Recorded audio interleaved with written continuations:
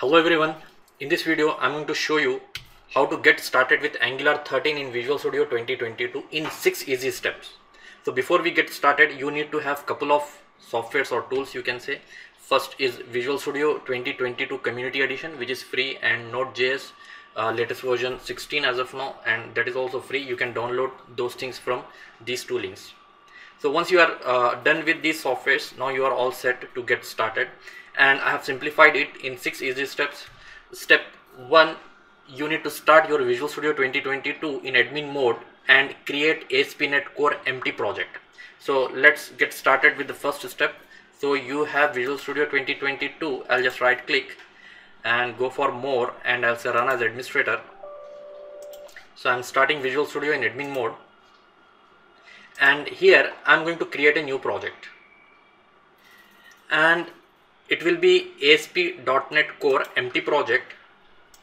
Next, and say this is the location, and my project name, let it be as Angular 13 UI, and I'll say next, and I don't want HTTPS and I'm targeting .NET 6, say create.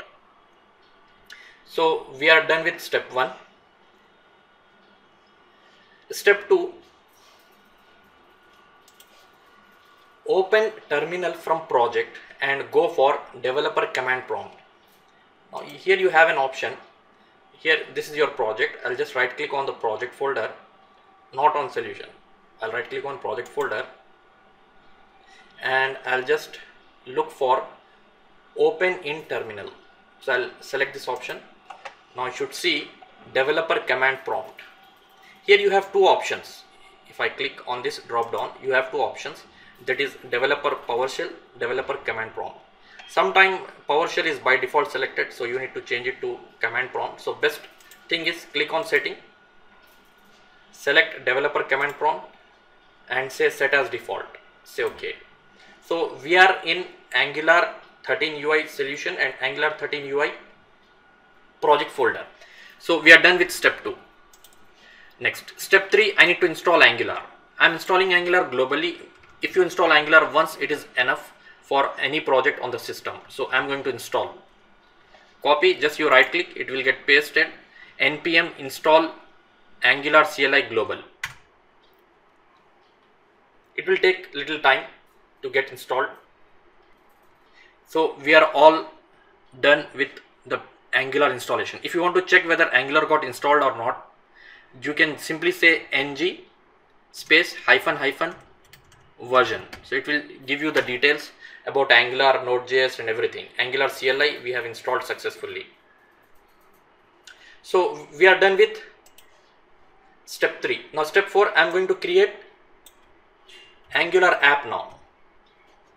ng new app name, I'll give same name as my project name for the app, that is Angular 13 UI, and I want this app to be created in the current directory, so that's why I have a dot. So in the current directory. So I'll run this command. This will also take little time for installation of all the packages required. Now it is asking, do you want routing? I don't want any routing. I want to do everything manually. And style CSS I want. Yes, you can see that first option is CSS. I'll press enter. Now it should install all the packages, and you can see the folders that you have on the right side that got added, folders and files. So we are on the command prompt. That means we got our initial Angular app set up successfully. Now it is the time for us to build the app. So I use ng build, and we know very well that in your ASP.NET Core, everything that you want to share with the world will go to the folder www root.